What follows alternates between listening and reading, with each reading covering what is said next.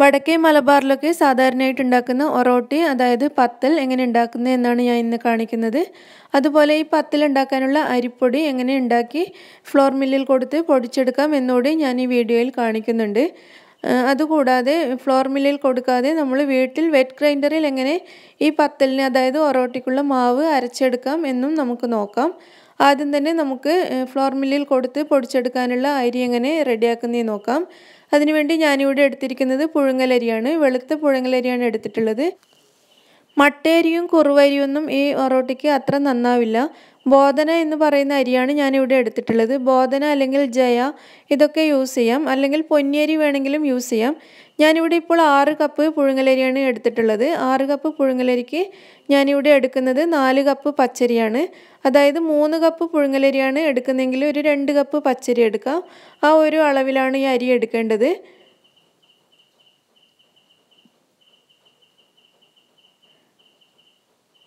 മൂന്നിൽ 2 ഭാഗം പച്ചരി യൂസ് ചെയ്തിട്ടാണ് നമ്മൾ ഈ അരിപ്പൊടി ഉണ്ടാക്കാൻ പോകുന്നത്. ഇനി ഈ 2 അരിയും കൂടി ഒരുമിച്ച് നമുക്ക് നന്നായിട്ടൊന്ന് കഴുകിയെടുക്കാം. ഞാനിത് നന്നായിട്ട് കഴുകിയെടുത്ത് വെച്ചിട്ടുണ്ട്. ഇനി നമുക്കിതിൻ്റെ വെള്ളം മുഴുവനായിട്ട് കളയണം. അതിനുവേണ്ടി ഞാനിതിൻ്റെ മൂടി അടച്ചു വെച്ച് 2 ഭാഗത്തും ക്ലിപ്പിട്ട് ചരിച്ച് വെച്ച് കൊടുക്കുകയാണ്. അങ്ങനെ വെച്ച് ഒരു അരമണിക്കൂർ കഴിയുമ്പോഴേക്കും വെള്ളം മുഴുവനായിട്ടും പോയിട്ടുണ്ടാകും. അതല്ലെങ്കിൽ നിങ്ങൾ എങ്ങനെയാണ് ചോറിലുള്ള വെള്ളം കളയുന്നത് അതുപോലെ ആ ഒരു രീതി ഉപയോഗിച്ചിട്ട് ഇതിലുള്ള വെള്ളം കളയുക. അരമണിക്കൂറോളം ഇതുപോലെ വെച്ച് കഴിഞ്ഞാൽ ഇതിലുള്ള വെള്ളം മുഴുവനും പോയിക്കോളും. ഒട്ടും വെള്ളം ഉണ്ടാവില്ല. അരി നന്നായിട്ട് ഡ്രൈ ആയിട്ട് നമുക്ക് കിട്ടും. 1/2 മുതൽ 3/4 മണിക്കൂർ വരെ ഇതിങ്ങനെ വെച്ച് കഴിഞ്ഞാൽ ഇതിലുള്ള വെള്ളം മുഴുവനായിട്ട് പോയി കിട്ടും. വെയിലത്തിട്ട് ഉണക്കേണ്ട ആവശ്യമൊന്നും തന്നെ ഇല്ല. ഇതുപോലെ ചെയ്താൽ മാത്രം മതി.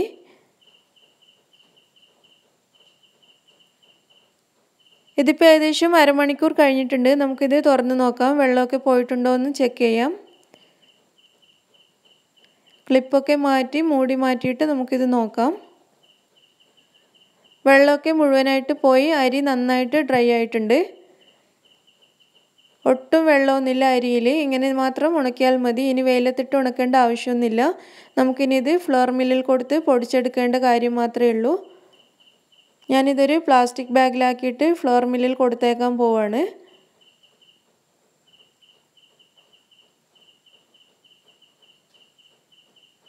ഇതൊരു പ്ലാസ്റ്റിക് ബാഗിലേക്ക് ഞാൻ മാറ്റിയിട്ടുണ്ട്. ഇങ്ങനെ പൊടിച്ചെടുത്ത അരിപ്പൊടിയാണിത്. ഞാനൊരു എയർ ടൈറ്റ് കണ്ടെയ്നറിൽ ഇട്ട് വെച്ചതാണ്. ഇത് നമുക്ക് 5-6 മാസം വരെ ഇതുപോലെ സൂക്ഷിച്ച് വെക്കാൻ സാധിക്കും. അരിപ്പൊടി ഉണ്ടാക്കി ഗൾഫിലൊക്കെ കൊടുത്തേക്കാനൊക്കെ നല്ലതാണ്. ഒരു 5-6 മാസമൊക്കെ നമുക്കിത് സൂക്ഷിച്ച് ഒറോട്ടി ഉണ്ടാക്കാൻ സാധിക്കും. അതുപോലെ നിങ്ങൾക്ക് നല്ല സോഫ്റ്റ് ആയിട്ടുള്ള ഒറോട്ടിയാണ് ആവശ്യമെങ്കിൽ പുഴുങ്ങലരിക്ക് 6 കപ്പ് പുഴുങ്ങലരിക്ക് 2 കപ്പോ 3 കപ്പോ പച്ചരി ചേർത്താൽ മതി. പച്ചരിയുടെ അളവ് കുറയും തോറും പത്തൽ നല്ല സോഫ്റ്റായിട്ട് കിട്ടും. അല്പം ഹാർഡായിട്ട് ആണ് വേണ്ടതെങ്കിൽ ഇതുപോലെ പച്ചരി യൂസ് ചെയ്യുക. അതുപോലെ ഫ്ലോർ മില്ലിൽ കൊടുക്കുമ്പോൾ നന്നായിട്ട് ഒട്ടും തരിയില്ലാതെ പൊടിച്ചു തരാനും പറയണം. എങ്കിലേ നല്ല ഒറോട്ടി നമുക്ക് ഉണ്ടാക്കാൻ കഴിയുള്ളൂ. ഇനി നമുക്കിതെങ്ങനെ കുഴച്ചെടുക്കുന്നതെന്ന് നോക്കാം. ഞാനിവിടെ 1 കപ്പ് വെള്ളമാണ് എടുത്തിട്ടുള്ളത്. നിങ്ങൾക്ക് എത്രയാണോ ആവശ്യം അതിനനുസരിച്ച് വെള്ളം എടുക്കുക. ഞാനിവിടെ ചെറിയ അളവിൽ മാത്രമേ എടുക്കുന്നുള്ളൂ. ഈ 1 കപ്പ് വെള്ളത്തിന് ആവശ്യമായ ഉപ്പും കൂടി ചേർത്ത് രണ്ടും കൂടി നന്നായിട്ട് മിക്സ് ചെയ്തെടുക്കാം. ഇനി ഈ വെള്ളം ഒരു ബൗളിലേക്ക് മാറ്റാം. ഇനി വെള്ളത്തിന് ആവശ്യമായ അത്രയും നമ്മൾ നേരത്തെ ഉണ്ടാക്കി വെച്ച അരിപ്പൊടി ഇട്ട് കൊടുത്ത് നന്നായിട്ട് കുഴച്ചെടുക്കാം. വെള്ളത്തിന് ആവശ്യമായ അത്രയും അരിപ്പൊടി മാത്രം ഇടാം. അരിപ്പൊടി അഥവാ കൂടിപ്പോവുകയാണെങ്കിൽ നിങ്ങൾക്ക് ആവശ്യത്തിന് വെള്ളം ചേർക്കാം. നന്നായിട്ട് കുഴച്ച് നല്ല സോഫ്റ്റാക്കി എടുക്കുക. നമ്മൾ കയ്യിലെടുത്ത് ഉരുട്ടിയെടുക്കാൻ പാകത്തിലുള്ള മാവ് വേണം ഉണ്ടാക്കിയെടുക്കാൻ. ഇതുപോലെ കയ്യിലെടുത്ത് നമുക്കിങ്ങനെ ഉരുട്ടിയെടുക്കാൻ കഴിയണം. ആ ഒരു പാകത്തിൽ മാവ് ഉണ്ടാക്കി വെക്കാം. എന്നാൽ കൂടുതൽ കട്ടിയുള്ള മാവ് ഉണ്ടാക്കരുത്. അപ്പോഴും ഒറോട്ടി നന്നാവില്ല.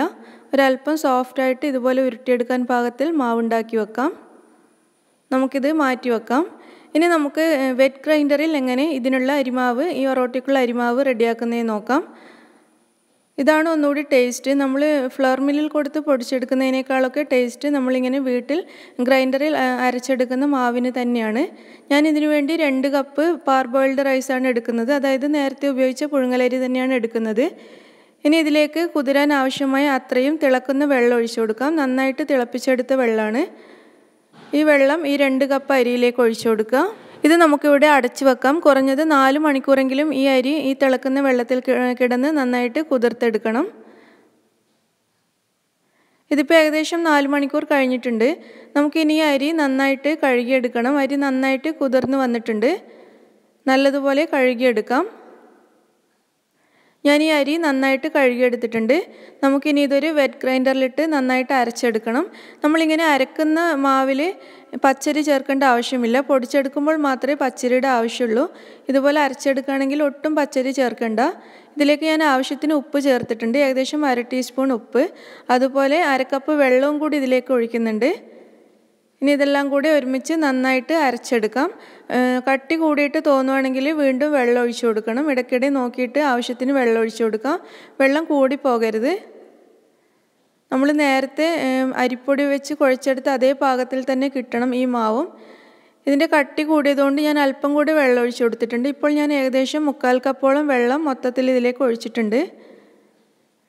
ഒട്ടും തരിയില്ലാതെ ഇത് നന്നായിട്ട് അരച്ചെടുക്കുക. ഇതിവിടെ നന്നായിട്ട് അരഞ്ഞിട്ടുണ്ട്. ഇതിലിപ്പോൾ ഒട്ടും തരിയൊന്നുമില്ല. നല്ല സോഫ്റ്റായ മാവായിട്ടുണ്ട്. ഇനി നമുക്ക് ഈ ഗ്രൈൻഡർ ഓഫ് ചെയ്യാം. എന്നിട്ട് ഇതിലുള്ള അരിമാവ് നമുക്ക് ഒരു പാത്രത്തിലേക്ക് മാറ്റാം.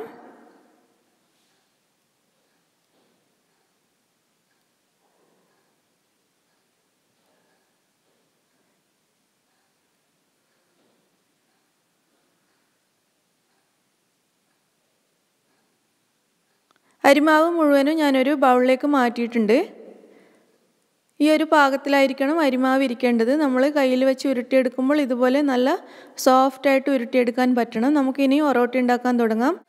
അതിനുവേണ്ടി ഞാനൊരു തവ അടുപ്പത്ത് വെച്ചിട്ടുണ്ട്. വാഴയിലയിൽ പരത്തിയിട്ടാണ് നമ്മൾ ഈ ഒറോട്ടി ഉണ്ടാക്കുന്നത്. ഇതുപോലെ കട്ട് ചെയ്തെടുത്ത വാഴയിലയിൽ 1-2 തുള്ളി വെളിച്ചെണ്ണ പുരട്ടി കൊടുക്കാം.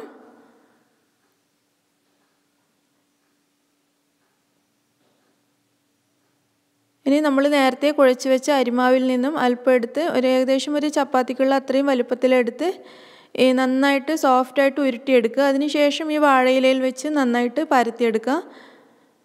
കൈവെള്ള വെച്ചിട്ട് തന്നെ ഇത് നന്നായിട്ട് പരത്തിയെടുക്കുക. വളരെ എളുപ്പത്തിൽ ഇത് ചെയ്യാൻ സാധിക്കും. നല്ല റൗണ്ടായിട്ട് പരത്തിയതിന് ശേഷം നമുക്കിത് ചൂടായ തവയിലേക്ക് ഇടാം. ഈ വാഴയിലയോടുകൂടി തന്നെ നമുക്ക് ഈ തവയിലേക്ക് ഇടാം. എന്നിട്ട് വാഴയില ഇതുപോലെ ഇളക്കിയെടുക്കാം.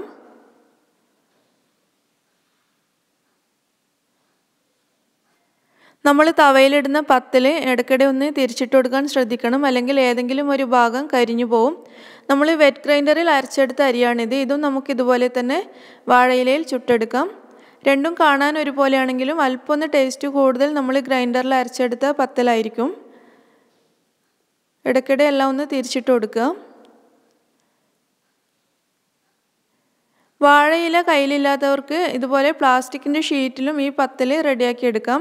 നമ്മൾ വാഴയിലയിൽ പരത്തിയതുപോലെ തന്നെ അല്പം വെളിച്ചെണ്ണ പുരട്ടിയതിന് ശേഷം ഇതിൽ നന്നായിട്ട് പരത്തിയെടുക്കുക.